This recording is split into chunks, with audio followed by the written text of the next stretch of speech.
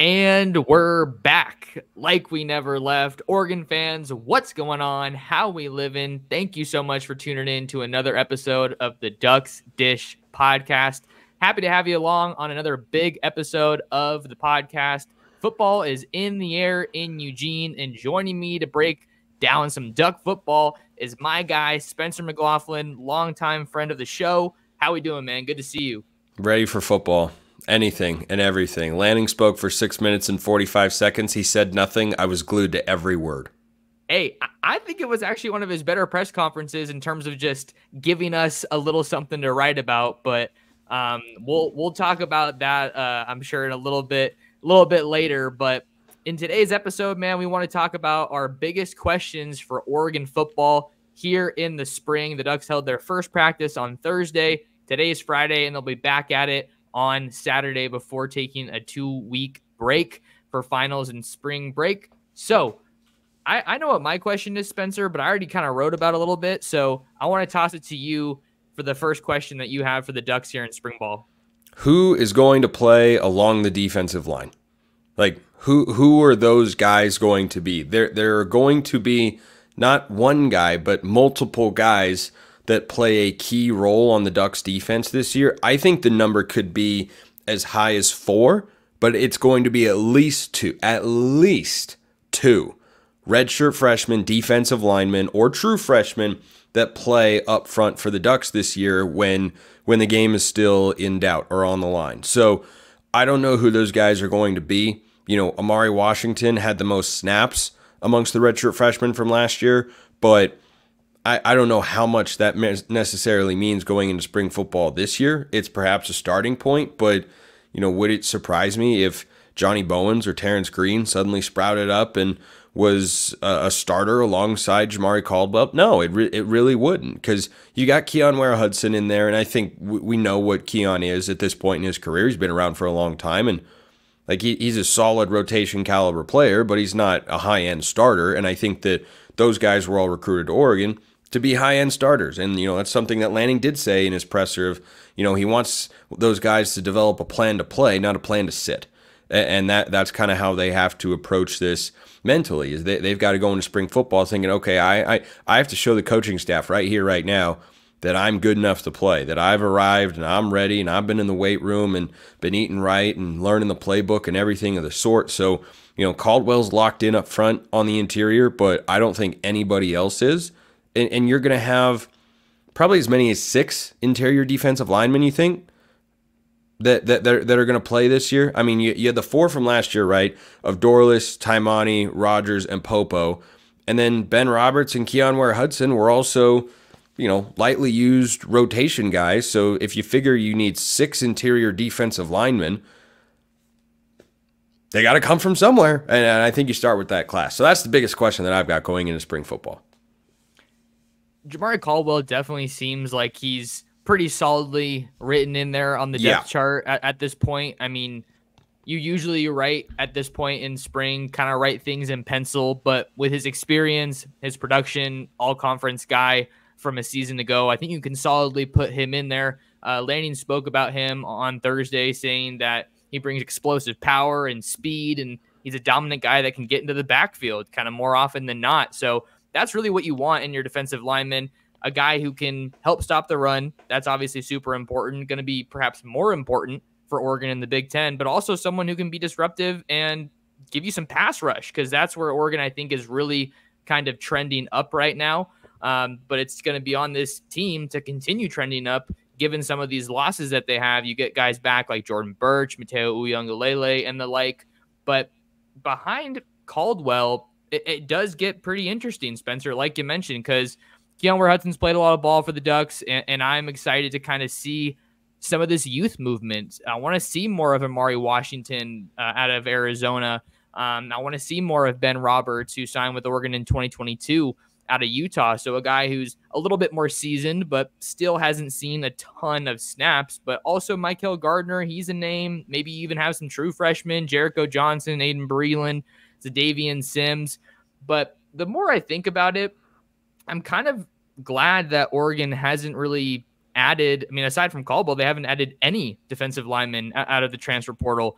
And maybe that would give you a little bit more confidence if they had some more experience along that spot. But I think that the staff has really recruited the D line to kind of lean into this position. Like when they recruited who they got in 2023 and 2024, knowing full well that this was the position they were going to find themselves in as we stand here in spring ball. Yeah, I completely agree. And, I'm definitely, as many Oregon fans out there know, more of a traditionalist fan. And look, I think the portal's great and Oregon uses it very well, and they should. And I'm fully on board with that. But I'm not someone who wants to see Oregon go completely into the portal to find their best players. I think you want to have a mix. Yeah, you can bring in guys from the transfer portal who have developed elsewhere, but the old school method of recruiting and developing guys, it's still applicable. It's still important in college football. It's just lessened. It's not the only legitimate way to build a roster, but it is still how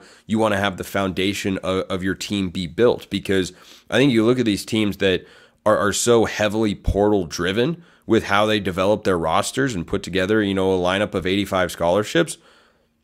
I don't think there's a team that has done phenomenally well on that front. When you look at the highest rated transfer portal classes in college football the last couple of years, you're talking about what, 10 to 12 players usually that are actually going to step on the field and make an impact. I mean, you look at Oregon's transfer class last year, it was top 10, and it included Junior Angulau, Nishad Strother, and Connor Soley, and well, those guys didn't play. You go the previous year, Caleb Chapman never played. You had guys that came in and maybe played a little bit less than some people were expecting, or didn't play at all. So I think that for Oregon, you're 100% right that 2023 class, the recruiting class, was brought in for this year. This is why they went out and got 10 linemen, 9 of whom are still on the roster, which is maybe the most impressive part. Like, you bring in 10 defensive linemen, and all but one are blue chip guys. And the only guy that's transferred out of the room was the non-blue chip recruit. And not that Tavita Pamee can't go to Oregon State and be a good player or anything of that sort, but I think that he transferred out because he looked at the writing on the wall. Maybe a guy like Jericho Johnson coming in, who's a more highly touted recruit and would probably be able to beat him out for playing time. So I think that having 9 guys from that group of 10, if you'd asked me, with how the transfer portal has worked at the time, I probably would have said, I bet you 7 stick around. But 9 out of 10 are here, and I think that's a great sign for the culture that's being established on that side of the ball and the potential that they all have, because there's clearly nobody amongst that group, Michael Gardner, Johnny Bowens, Terrence Green, Ashton Porter, those guys, Amari Washington. There's clearly no one who at this point in time has stood out in a way that leads the other guys to say, I'm not going to be able to beat him. They're all talented recruits, and they all think right now they're going to have an avenue to playing time, but they've got to go out there and earn it. And maybe 1 or 2 change their mind after spring football because someone pops, or Breland's really good, or Johnson's ready to play, or Zadavian Sims. But I think that it's a really good sign that those guys have stuck around. And I am more than a little intrigued to see how many and which of those guys end up being key players for the Ducks defense. And there's reason to believe that these guys are going to be able to step up to the plate, step up to the task that is put in front of them. Because keep in mind here, Spencer, a majority of those D linemen that signed in 2023, maybe they didn't play, sure, but they're giant humans. So they had the frame physically to be ready to make an impact. But now all they did in 2024, and I say that with some sarcasm, was learn and develop behind one of the better defensive lines in college football. So now they have this task put in front of them of, hey, we need some guys to step into these roles. And if last season showed us anything, it's that the more guys you have that are ready to come in and kind of keep you fresh, that's going to be a tremendous asset for Oregon. So I think we're definitely on the same page. That was my number 3 question on Ducks Digest when I wrote 5 questions for Oregon ahead of spring ball. And I want to stay on defense for this next one, Spencer. There is a lot of talent at this position, but I don't know if I should say who steps up in the secondary or what the heck is the secondary going to look like, because you have some guys coming back, you have some portal guys, you have some recruits that are developing, but it's hard to kind of get a pulse, particularly on the safety room. I think the cornerback room is a little bit more clear at this point, but Jalil Florence is working back from injury. So Yo, I think whoa, hold on. We got to flush that out. I'm the inverse. The safety room is easy to project. The cornerback room is a smorgasbord. I like, you've got so many more names in the corner room than the safety room. Like, the safeties are low key kind of thin. That's more so what I was getting at. Like, who's gonna play, right? I mean, okay. Isham Johnson and Kobe Savage. Brandon Johnson isn't with the team just yet. He's gonna play some nickel. But like, you got to have depth there, because if you got an injury to either one of those guys and you have almost no experience to lean on. So that's more so where my question is coming from there. I would agree that the cornerback rotation is a little bit more kind of murky right now. Yeah, I think it's Jabbar Muhammad and then a bunch of question marks. And my instinct is to say Jalil Florence will be the number 2 corner. I mean, he played as a true freshman. He played more last year. He was one of Oregon's top 2 corners. I thought he did a good job. But you'd never know how guys are going to come off that injury. And Lanning said in his first presser of spring practice that, with both him and Noah Whittington, they're in kind of a, wait and see mode. Like, Lanning never gives out anything on injuries. And but those injuries really occurred not that long ago. I mean, Florence was injured, in the Pac-12 championship game. That's first week of December. I mean, that's he didn't play in that game, I don't think, because he was on crutches at the Oregon State game. Oh yeah, that's right. So end of November and whatnot. We're talking like what, 4 months here. Yeah, like, not a lot of time. Yeah, exactly. That's not a lot of time. If it was serious enough for you to miss time and be on crutches, I don't think he can be ready by now. And so we don't know exactly, or at least I don't know, you might, what the injury actually is or what surgery is required, what the recovery timeline looks like. But with both him and Whittington, I don't expect to see either one in spring football. Expect Noah was back. Noah was going through some stuff yesterday, and we saw. Well, that's good to hear. But I do think Lanning. I did remember Lanning saying that he is still kind of ramping up, like he's not at full strength yet. And certainly you expect him to be able to. He was injured very early in the year, but sure. But anytime a guy's coming off an injury, you have to ask the question: is he going to be the same player? Right? He might still be a good player, but is he the same player? Like, if Jalil Florence comes back and he's not quite the athlete he was, well, that's still a good player, but that could open the door for Cam Alexander maybe to take his starting spot. If it just knocks you down a little bit, because I think when you've got this many talented guys, your margins are very thin. And so when you've got those sorts of thin margins, any little thing can make the difference there. And, I want both guys to come back healthy, because I think they're the best that Oregon has to offer at their respective position groups as it pertains to where they sit in the depth chart. But if they're not able to play the season healthy, or if they're not at 100%, I think Oregon's got a lot of talent in both spots, waiting in the wings. And it sounded like some of the chatter or, some of the reports I was reading yesterday were that Jalil Florence didn't practice on Thursday, and we didn't really expect him to. But now the question becomes, is he going to be available in the spring game? And if he doesn't play in the spring game, then how confident are you that he's going to be able to be 100% by the time the season kicks off? But to your point about the margin for error being thin, I think that you can look at that duo of Jabbar Muhammad and Cam Alexander, more so maybe Alexander, but like a little bit of insurance for that cornerback room, because we don't necessarily know what Jalil Florence is going to look like just yet. If he can mirror what he did last year, then you got a great corner, and then take a step forward, right? Because you want to see that year-to-year improvement. You have potentially an all-conference caliber corner in Jalil Florence, but I think Cam Alexander brings a different element of speed that this cornerback room didn't quite have to the level that it wanted a year ago. But then you also have to look at Dante Manning coming back. He's played a ton of football for Oregon, but kind of similar to Keon Ware-Hudson. We kind of know what he's capable of and what his level of performance is in Eugene.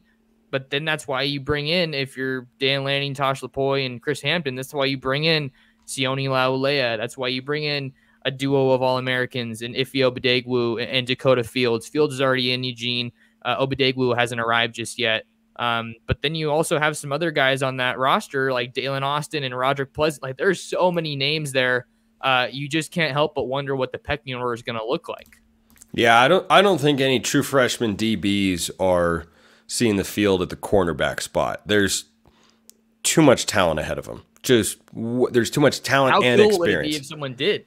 If someone did break through? How cool would that be? If Dakota or Iffy end up being like regular players in Oregon secondary this year, that means they're on track to be first round NFL draft picks.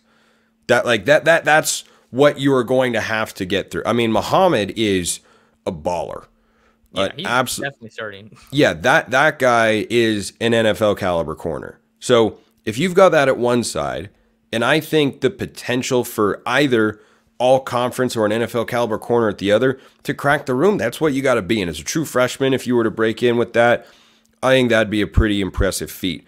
I think the safety room is just the second most fascinating element of Oregon going into the spring. I think a lot of things about the offense are fairly set in stone here. And I mean, nothing's in stone at this point in time. That's why you've got spring practice and you don't know what injuries will come about. But I think that for the safety room, you know, I kind of consider the nickel position to be a safety. I know it's technically not. Like Jalil Florence has played nickel before.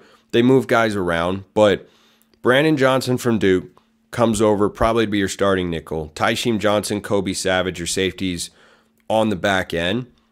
The opportunity for one of Aaron Flowers, who will be a true freshman, Tyler Turner, or Cody DeCambra, who are a redshirt freshman, is readily available. For them to not just crack the two deep, but play consistent snaps. I mean, you rotate guys out, someone gets dinged up during the game, you want this personnel package and not that one. I think that I think some of those guys are going to see the field. I really, really do. And I think that's, you know, an exciting thing for them. And, you know, a youth movement is never a bad thing as long as it's not, you know, at the expense of succeeding in 2024. And I don't think it would be. You know, you bring in a guy like Savage there for a reason, but at some point, you know, if there's an injury in the safety room, either you're going to need a position change or one of those young guys is going to have to grow up very quickly. And that's in the potential of an injury, like in that kind of hypothetical, I think that's when you kind of look at, all right, are we, you know, is Oregon taking a guy and putting him in there because, hey, you know, that's what we got? Or is it, oh, he's ready to go. Like he's ready for this opportunity and he's going to be able to cover. He's going to be able to not get beat deep. And I think two of the other names that we have to talk about, maybe just in the safety or nickel spots, are Nico Reed, because I don't really think he's going to separate himself as a corner, but I think he played some nickel last year, so we could see him there a little bit. He obviously played a lot of corner in the Pac-12 championship, but that wasn't a night to remember for the secondary necessarily. I know we were both there in Vegas. But also Cullen Gill. I don't think that we've talked too much or heard too much about him. He was a guy that signed with Oregon in the 23 class, kind of a do-it-all DB. Maybe wasn't easy for me to pin down as a corner or a safety, but kind of some of the people I've talked to recently, it seems like he's maybe gearing more towards a safety. So those spots behind Johnson, Savage, and Tyshim Johnson are about as wide open as you could ask for if you're one of these younger guys that's looking to make a name for yourself. Yeah, I think that's, you know, got to be exciting if you're one of those players because of, as we discussed, the opportunity that is going to be there. And I don't think that, you know, I'm guessing, of course, but I don't know that the coaches even know which guys are going to stand out there. And if they do find out, or if they are finding out during spring football, I don't know if Lanning's going to tell us.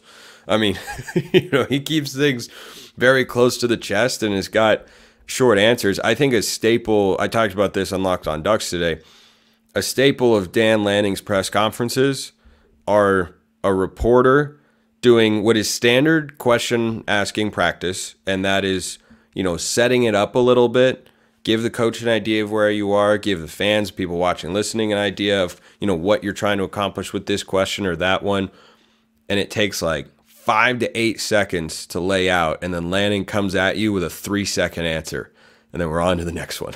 Like that is a staple. That is how these mechanics just kind of work. So I don't know how much we'll we'll get to find out, before the spring game. And certainly April 27th is a day that every Oregon fan should have circled, because we'll get to learn as much as we possibly can on that day, but coaches certainly will have learned a lot of information by that time. Absolutely. I just booked my flights to Oregon yesterday, so I will be in attendance at the spring game. Absolutely cannot wait. And I think two other guys to just quickly mention, we don't have to touch on him very much, but Kingston Lopa was the other safety that Oregon signed in 2024. Really tall, 6'4", 6'5", kind of similar maybe to that mold of Brian Addison. Not many expect him to contribute early, but hey, you never know. Maybe if he ends up being the contributor, it'll be cool to come back to this video in March and talk about how, hey, I told you guys to keep an eye out, but you never know. One of the other questions that I feel like I don't show enough love, let's talk about special teams, particularly the kicking game, because Oregon moves on from the program's all-time scoring leader in Camden Lewis, but last season wasn't necessarily one to write home about for him. He finished the year 12 of 18, so just about 66.67% on his field goal attempts. And, you hate to say it, but like Oregon lost 3 games by 3 points. Those Washington games, and I'm not saying that they are solely on him. That is not what I'm trying to say by any means, but you could find yourself in a couple of games here, Spencer, in 24 where a field goal is the difference between a win and a loss. And now they move on, and it looks like Atticus Sappington from Oregon State is probably the likely starter there. But what do you make of the kicking game? Well, I'll be delicate here. You can't pin an entire game on one guy, one moment, or even one play. But if that one play goes differently, Oregon at least gets overtime up in Seattle. And I don't know if that changes the mentality that Oregon has, if they were to have won that game the second time they would have played Washington. But, Camden Lewis was actually perfect in the Pac-12 championship game. He at least ended well in a big game. He hit the field goal, made all his PATs, and every kickoff was a touchback. Unfortunately, that wasn't consistent this year. The field goals weren't the only problem. The kickoffs out of bounds, man, that's an extra 10 to 15 yards that you're giving the team. Like, that's the way that you should think about it, right? Oh, well, they're going to start at the 35. Well, how do you feel if you kick it off and it's a touchback and a team comes out and first play, it's a 10-yard completion? That's essentially what you're giving a team when the ball gets kicked out of bounds. I'm pretty sure Lewis led, I don't quote me on this, but I believe Camden Lewis led the Pac-12 last year in number of kickoffs that traveled out of bounds. So I hope that gets cleaned up. But in the field goal game, Alabama's learned this. Every college football team once upon a time has learned this, and Oregon has certainly been through the ringer with kickers over the years. And you think of Oregon's biggest shortcomings, it's come down to a kicker several times. Maldonado 2 years in a row, and Camden Lewis last year. Like, it just did. Now, Maldonado was, well, actually, I don't think any of those kicks were for the win on the spot, but certainly they all would have, gotten Oregon to an overtime situation, or would have given them a much better chance to win the game. No guarantee that they actually do win those games. But yeah, I think you can't sleep on the special teams. I hope Sappington can deliver a 13 to 14 sort of clip. You just can't have a guy who comes out and, I'll give Camden Lewis a pass on one kick last year, and that was it was like a 48-yarder against Cal, and the rain and wind was swirling. Like, there are like 2 college kickers that can make that. Now, apparently Cal had a guy. He hit like a 44-yarder. I think the conditions had improved when he kicked it, but, point stands. I don't expect you to make every single field goal, but you should be over 80%.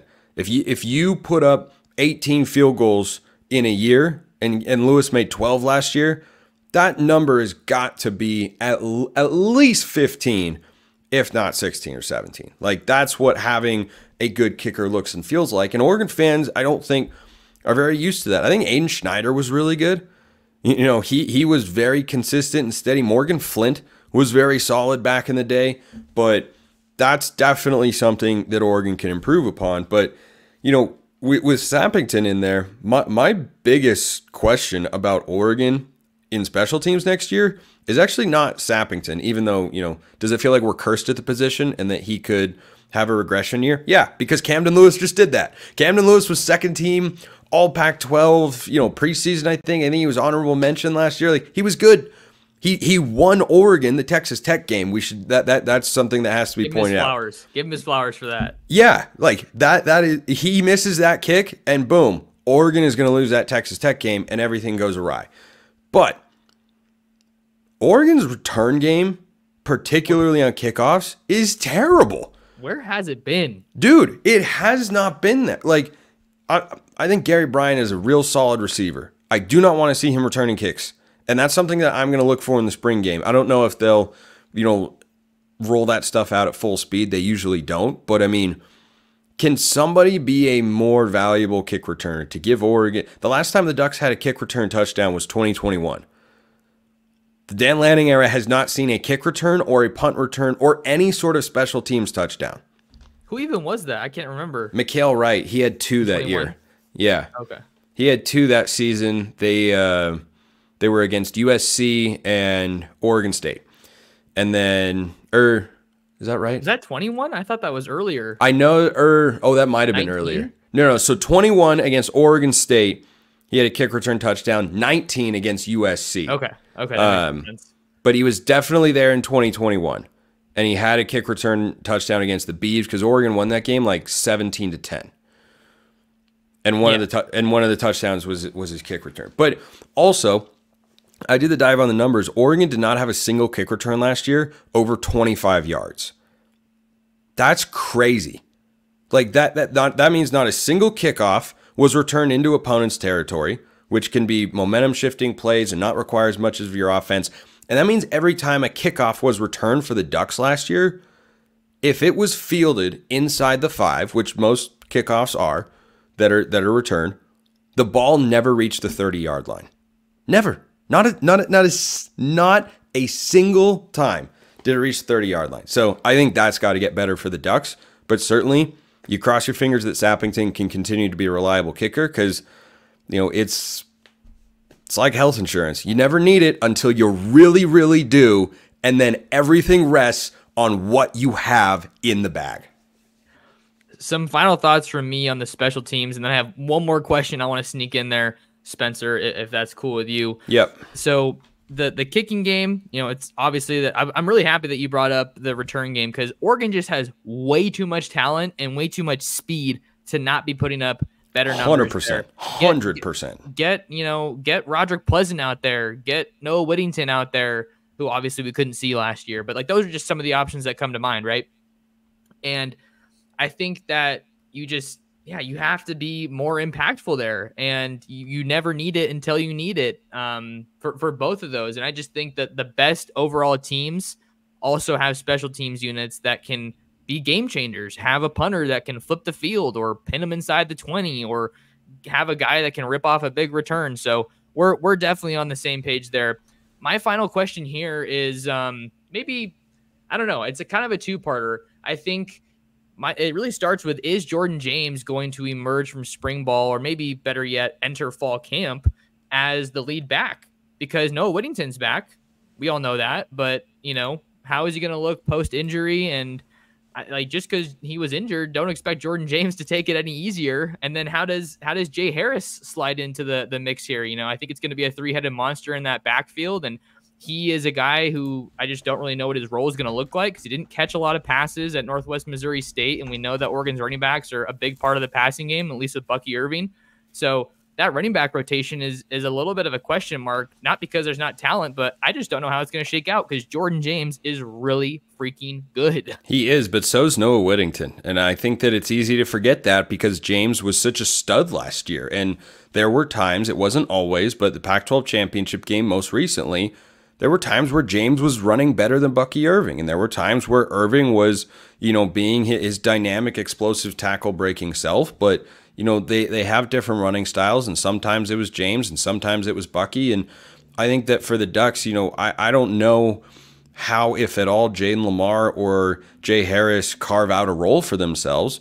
but certainly the possibility is there. I mean, to begin last season, it was a 3-man running back rotation. You know, Bucky was kind of one, and then you had, I think, 1B and 1C of, well, maybe 2A and 2B was the better way to look at it, where it was Irving was the one, and then it was Whittington and James were next, and then Whittington goes down, and it's, you know, kind of 1A, 1B of sorts with Bucky Irving and Jordan James. And if you go back to 2022, Oregon used 3 running backs all the time that year, right? Byron Cardwell was at the start, throwback name. Byron Cardwell where are you was going with this? yeah, like he was kind of involved at the start, but then he faded down the depth chart pretty quickly. But Sean Dollars was a part of that backfield all year long. And it was, again, Bucky Irving, Noah Whittington. I mean, heck, that was a 4-man rotation. You had Sean Dollars in there as a pass catcher, and you had Jordan James as the short yardage back. So clearly, there's a willingness from the coaching staff to employ a multi-back system and not have, you know, a feature guy a la, you know, Derrick Henry of sorts, or, you know, any of those Alabama running backs like that, or like Zach Charbonnet at UCLA for a couple years.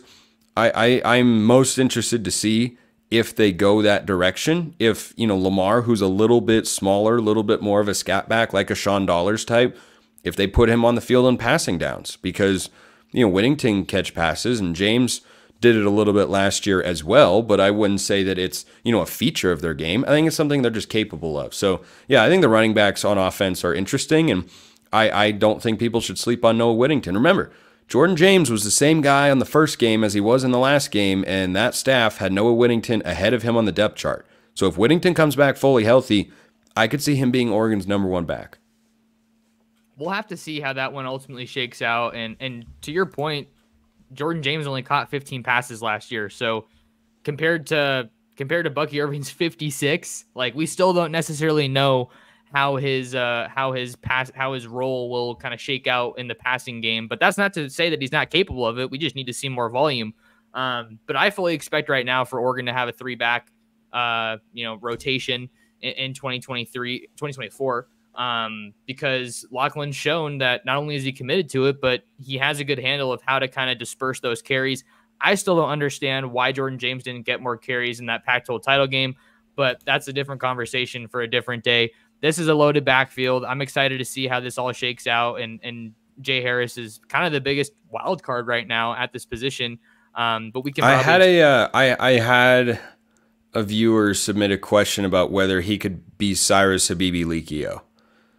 Just come in inside the 10-yard line, or Jordan James in 2022, same sort of deal. But, you know, I don't think that Harris quite has the explosiveness that James has, you know, in terms of straight line speed.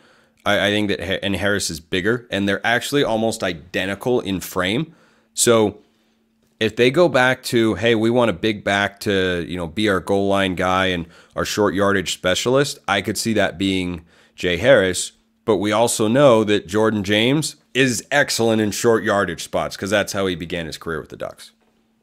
And that's why it was so exciting to see him make the leap that he made last year, because to go from a short yardage back to, 1B, like you were saying, alongside Bucky Irving, like, that's no easy thing to do, but he showed that he just needed the carries. Like, just give me the ball and I'm ready to go. So I'm a huge Jordan James fan. Definitely, I don't know if that'll be my fan club this year, because he's kind of more of a common solidified piece. But I'll have to find someone to be the president of the fan club. Spencer, before we get you out of here, man, let the people know, where can they find more of you and what you have going on in this space, because you are just doing a heck of a job. I try the best that I possibly can. I host Locked On Ducks and Locked On College Football Monday through Friday on YouTube and wherever you get your podcasts. I am on X, formerly known as Twitter, at @McLaughlinCFB. Got the new handle once the show debuted back in January. So everything is just rolling along. The content season continues, and content knows no bounds, and that exists even here in the magical month of March. There you go. Well, make sure you guys tap in with Spencer. We have a really good thing going. I go on his show. He comes on my show. I want to do like a weekly thing, but I don't know if that's too much. Hopefully we'll get there at some point.